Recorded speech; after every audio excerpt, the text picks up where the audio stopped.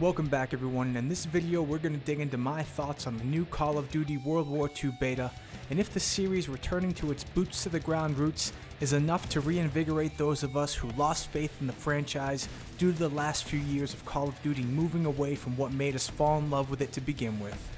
Boots to the ground, boots up your asses, maddening kill cams, and addictive kill streaks that always left us wanting to come back for more.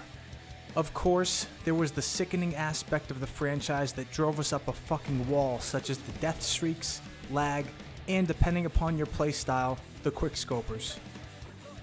But even with all the bad that came with the franchise, we endured it and were hooked. We played for hours striving to get better, striving to increase our KDs, score per minute, rank on the leaderboards, or all the above.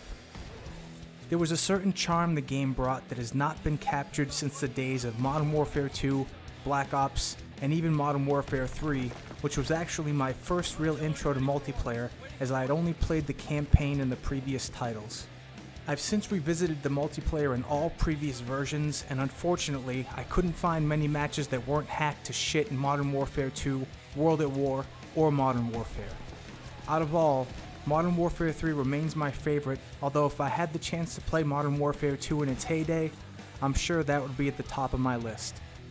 But somewhere along the way, COD shifted focus, seemingly going for a younger audience, going more and more futuristic, and as they strayed away from boots to the ground in favor of Halo jumps, they also strayed away from what made the game distinct, addictive, and enjoyable.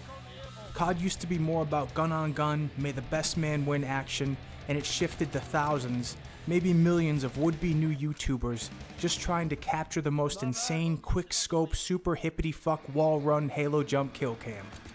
The competition was gone, the magic was gone, and the OG COD community was now a shell of its former self, at least in my opinion. So with the introduction of COD World War II, we are seemingly back to where it all started. But is it enough to lure those of us back in? I'm not seeing the excitement or the addictiveness that I've seen in previous OG COD titles like Modern Warfare 3, Black Ops, or Modern Warfare 2 from a gameplay perspective, a variety perspective, and a killstreak perspective. I know the beta is drastically scaled down from the final product, but this is just what I'm seeing so far. This title seems more like a reaction to games like Battlefield 1 and the unrest in the COD community, rather than a proactive step to reboot the franchise and bring the magic back that we all longed for from the previous COD titles.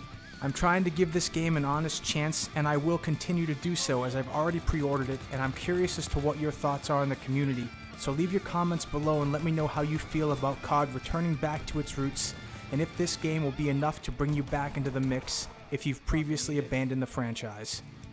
You can expect to see a ton more COD World War II videos in the months to come.